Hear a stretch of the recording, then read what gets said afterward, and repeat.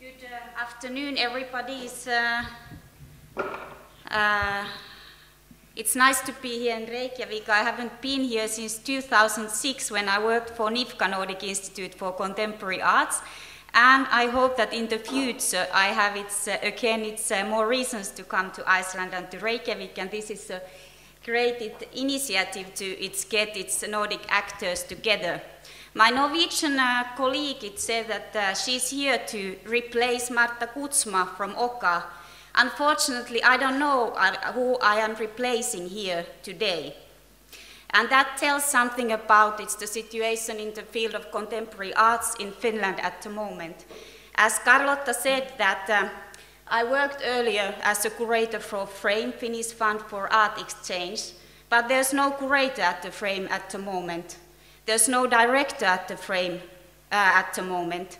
Yes, there's an artistic director who was appointed at the beginning of September to curate the Venice Biennale. Otherwise, nobody knows if there will be FRAME at the beginning of January or not, or if there will be something else replacing FRAME. So this has been the situation when it comes to FRAME for a year and a half for Finland now. And of course, it's again the field of the arts, especially artists who are facing this situation, because FRAME has worked as a mediator between the international art scene and the Finnish art scene. It's linking Finnish artists abroad, sending them to residencies, among other things. But anyway, it's possible to apply for grants if you work with Finnish artists from FRAME until end of December. So the grant program is running, so it says you can contact FRAME, and after that, please follow. It says if this website will exist in early January or not. I hope so, because I have witnessed many institutions to be closed down. It's for no good reason, and I hope that it's not going to happen to FRAME in Finland. So it's thinking about the topics which are heated in Finland. It's certainly closing down its FRAME is something which has created debate. Its artists have made appeals, started its Facebook groups. It's to save FRAME. But interesting thing is that still it is on the level of content. There hasn't been really discussion that, okay, what's the best model for the field of the arts, and that's typical. It's in Finland. Finland is a consent society. It's not so easy to really approach situation when it comes to its burning issues in the field of contemporary arts, and also to get the voice of alternative or progressive spaces into public media. It's spring. Another topic which has been discussed in Finland in the field of visual arts is the situation. Let's see if the net connection works or not. It worked when we tried it earlier. Okay. Was this institution, Kiasma, Museum of Contemporary Art in Finland. And last spring, the director position was announced in Kiasma. And in Finland, you have to speak Finnish and Swedish in order to work in the state institutions. But this time, somebody, it's outside of Finland, it's a director of Virtir, applied for a job. And that triggered the discussion in a healthy way also about the exhibition policy of Kiasma, and also it's the situation of contemporary art in Finland. And one topic also which has been raised today is the relation between mainstream art institutions and alternative scene and progressive scene. And lately Kiasma's exhibition policy has been something which has been, it's kind of surprising, let's put it that way. One of the last exhibitions, there was an exhibition by Ilya Klasunov, who is a portrait painter, basically who has painted Russian politicians like Putin, and in Finland Kekkonen and so on, and who is actually unfortunately openly fascist. So I hope that the situation in Kiasma will change now. There's a new director, there's hope. She's opening up discussions. So I think that it's basically Instead of talking about progressive cultural policies when it comes to official cultural policies in Finland and mainstream institutions, we have rather lived regressive years in Finland, but I'm more optimistic now, and I want to be optimistic that something good will come out of all of this. Third, a big thing what happened in Finland was that new university was created, Aalto University, and Aalto University is combined.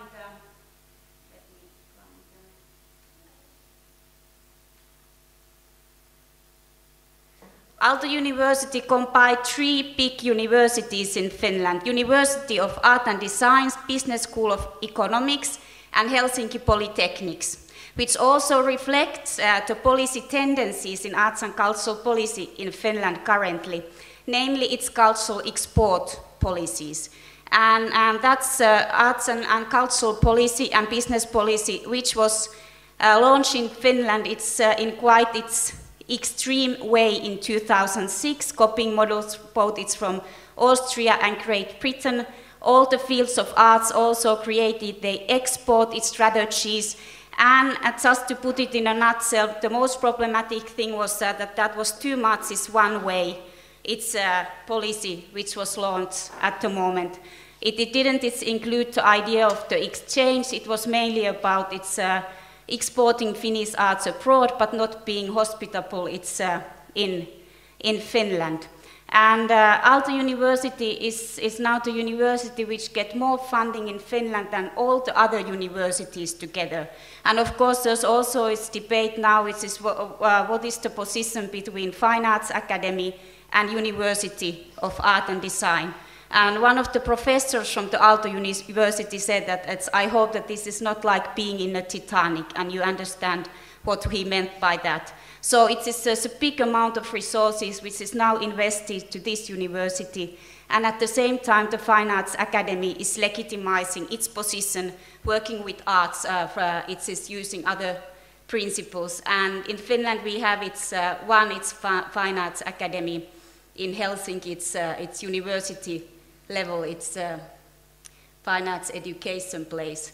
But besides current, it's big changes, it's in mainstream, it's arts and cultural scene in Finland. And there are also other people from Helsinki, Finland here, and also others. If you have questions or comments right away, please feel free to ask.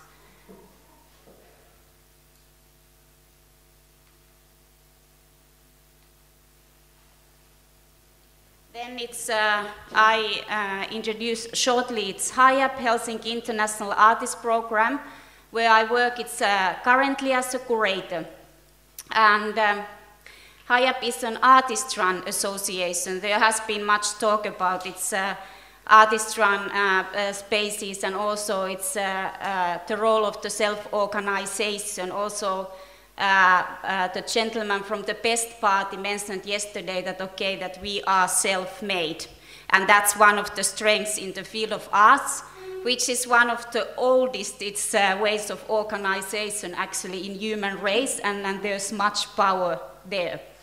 HIAP has changed quite a lot during its last 1.5 years. HIAP was started in 1998 to work as an international artist in residency program in Helsinki, and then it had 3 studios at the Cable Factory. But last summer, after lobbying for 3.5 years, HIAP got back its old NIFCA premises. NIFCA is Nordic Institute for Contemporary Arts. Some of you might be familiar with NIFCA. NIFCA was located, and now its HIAP studios are located on the fortress island of Suomenlinna, which is 15 minutes ferry trip from the mainland. And we have 5 studios there, 4 guest rooms and a gallery space. And as such, its facilities are, of course, not the main thing. The main thing is that how do you actually use those facilities also in the current situation in Finland. I read you, I just take my paper. I'm sorry that I'll read you. It's a short, text, it is extract from my speeches in Komu Museum. I gave it after crisis of frame and after HIAP had got its premises back, which summarizes in many ways also things which has been discussed here today and yesterday as well. The bubble has burst after the high watermark of short-termist thinking in art as much as in economics and politics. We can reimagine our place in a wider history. The role of the independent intelligentsia has been steadily eroded. The autonomous engaged intellectual of the post-war period, such as Solzhenitsyn, Sartre, was replaced by a hegemonic postmodern politics of surface, such as Warhol, Koons, etc., and a random cannibalization of styles which claim to be ideological. Even more recently, many artists, curators, critics, and academics became further functionalized in practice to justify their existence and pigeonholed according to profession. We now are in the midst of a new wave of privatization of their creativity. Think tanks, just as museums, are more often corporate-sponsored, and lobbies dominate political thought in Washington and increasingly in Brussels. In the EU, universities and art academies are being bureaucratized and functionalized by the Bologna process as a part of the wider Lisbon strategy, which orients society and culture towards serving the economy. The new university law was also passed in Finland, so universities are no longer autonomic in Finland.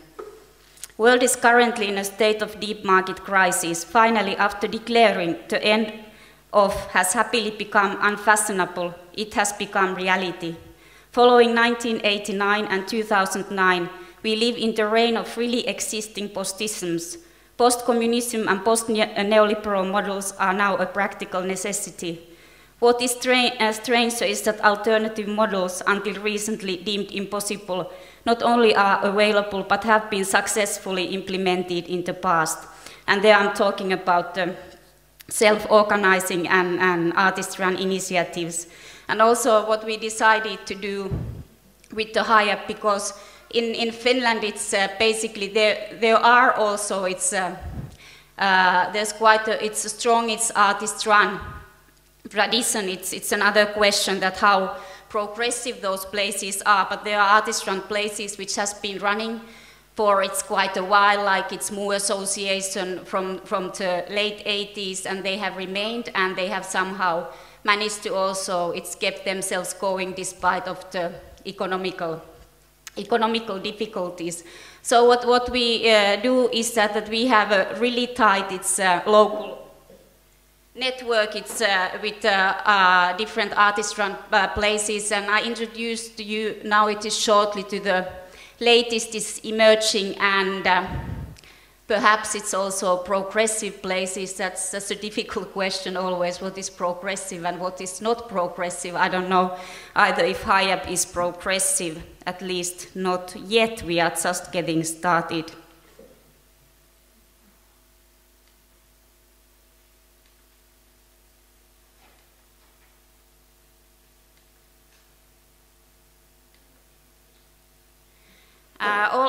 All in all, that there are quite a few. It is new. It's artists in residency places which has started in Finland, and one of them is called Musta Rinta, which is in eastern Finland, and which is following is the idea of Black Mountain College. It's open both for the Finnish artists and international artists, for thinkers, researchers, philosophies. It has its own gallery space, and it's slowly developing its policies. And we also, it's between HIAP and Musta Rinta, we have collaboration, and our artists can stay in both places. And I think that is altogether, its tendency in Finland is that also after the new university law was launched, that it's Musta Rinta is not the only place where its artists and thinkers are thinking about alternative ways of education and knowledge production. We just heard some examples from Sweden. It's from Women's University. Musta Rinta is one example. Other example is something called molecular.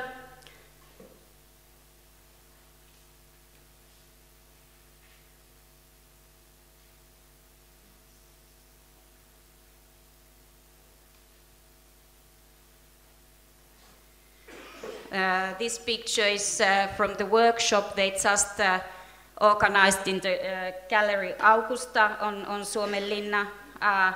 I read you, it's a shortly, it's a declaration of the molecular organization. Molecular organization is a group of losers, opportunists, sad figures and dark princesses who try to get together to think and develop tools for the organization of our impossible community, the fragile community that continuously oscillates from a partial success to nascent failure that does not really exist or at least threatens all the time to collapse and turn to the potentiality of cooperation into vicious violence. We don't march or feel much solidarity. We have difficulties in getting up from bed. We are the future of cooperation. One of the key ideas we are now working on is the Robin Hood Investment Fund of the Precariat, a minor asset management cooperative developed based on our analysis of the imitative nature of the financial market. Robin Hood is a little bit like a women's banks in Asia and Latin America, but updating the operation into conditions of the financial economy of cognitive capitalism. So basically there are this kind of, it's the networks and group emerging. There's also a couple of more of them, but it's the ideas are similar, to self-organize, just think, initiate, and have its own academies going on. There's also something called the New Nomadic Academy, which was launched in 2009. So we also collaborate and develop these ideas together with these actors. And I think that it is also in Finnish, it's alternative or progressive scene, if we want to call it so. It's not necessarily, it's kind of permanent, it's gallery spaces or places are not the ones where the debates take place. It's more in festivals, it's more in events. For example, right now in Helsinki there's a festival going on called Lenspolitica, which was started 5 years ago, which is a festival, it's for alternative political video art and film art, an international one, which also it's always it is an exhibition.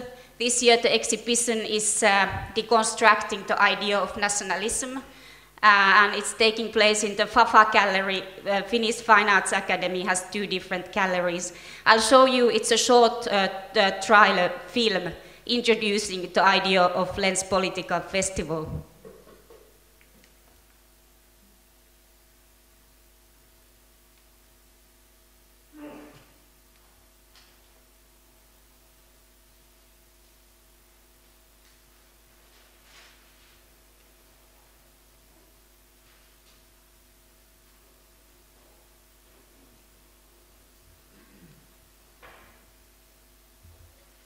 It's the Lenspolitica, it's festival this year. There are many debates. It's altogether. It's what truth means. It's in kind of it's in visual images and what it means in the journalism and so on. But anyway, it's the festival which is really refreshing and well attended. Another festival which is already rather established one. It's a festival called Pixel Eik Festival, Pixeli Ähky Festival. Okay, I have 3 minutes, so I have to be really short. But that's also one, it's really network model that it doesn't only take place in Helsinki, it takes place in Dakar, in Paris, in really many different localities globally. And I think that it's also this kind of alternative progressive ideas, they are exactly becoming more, it's like an interventions. And there is also a possibility just to intervene to mainstream institutions and try to create dialogue. Also, like Pixel Eik Festival has, for example, done in Kiasma for some years. Next year it will be mainly on Suomenlinna. But I think that's really important scene. I'll show you shortly. There are alternative galleries, young emerging spaces in Helsinki, which has got started during its last 1 or 2 years. I'll show you a map of them so you'll get an idea of those galleries. I think we have so little time that I'll show some people. Which is an alternative initiative started by the collective of young artists, and the word collective is also coming more back to alternative and emerging art scene in Finland. And basically it's also Oksasenkatu 11, it consists of 10 artists, and they are starting its artist in residency work in the same way as a couple of other its alternative spaces. And in Finland, the one reason for its young emerging galleries to have why they have an interest in artists in residence is in funding in Finland, because it's really difficult to get funding to invite and show its international artists in the Finnish art scene. There are gallery rents for artists, and Finnish artists can apply for funding from foundations and from the Arts Council to organize exhibition, but the international artists can't. So Finnish artists are not that often contextualized in the international art scene, and that is one structural problem in the Finnish art scene, that also it's this kind of initiatives, they easily stay really it's local and there are no comparisons in the international art scene. And it's therefore, it is altogether, there is a generation of Finnish artists also who are now it's 35, 40, who are internationally it's quite well linked and located, and that's much actually due to international artists in residencies abroad. That's also, you see it also in the Finnish contemporary art production, that many themes, many works, they have been done, it's in residencies. And those artists and individuals, they bring then impulses back in Finland. They often live both in Helsinki, in Paris, in Berlin, in Helsinki. For example, just now there's an exhibition by artist Anu Pennanen who produced her latest piece. It's in Paris, in the residency place 104. She was there for a couple of years. Now she's back in Helsinki, organized her exhibition. Also, it's really important, it's for the internationalization of the Finnish contemporary artists for that generation, where the work was the workshop practice, which was started in the Fine Arts Academy by Mika Hannula, director of the Fine Arts Academy at the time.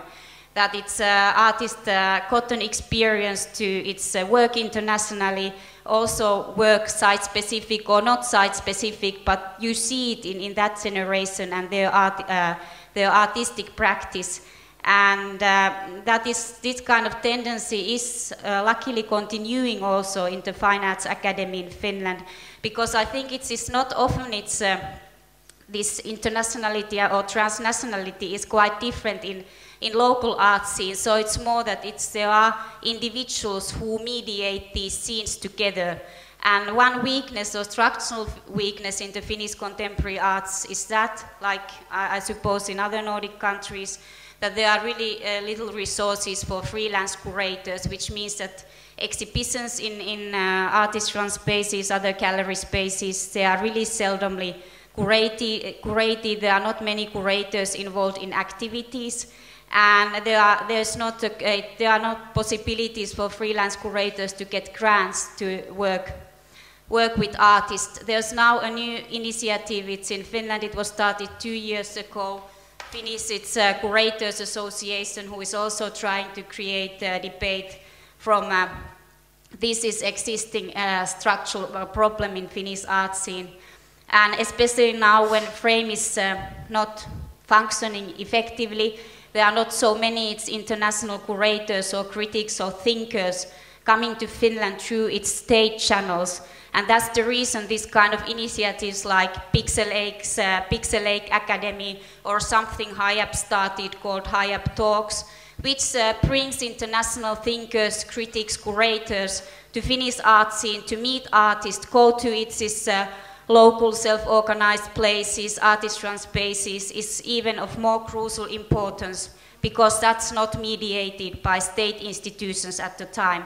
And I think that's extremely important that that kind of activity will continue for the younger generations in Finland as well. I think I have used already it's too much time.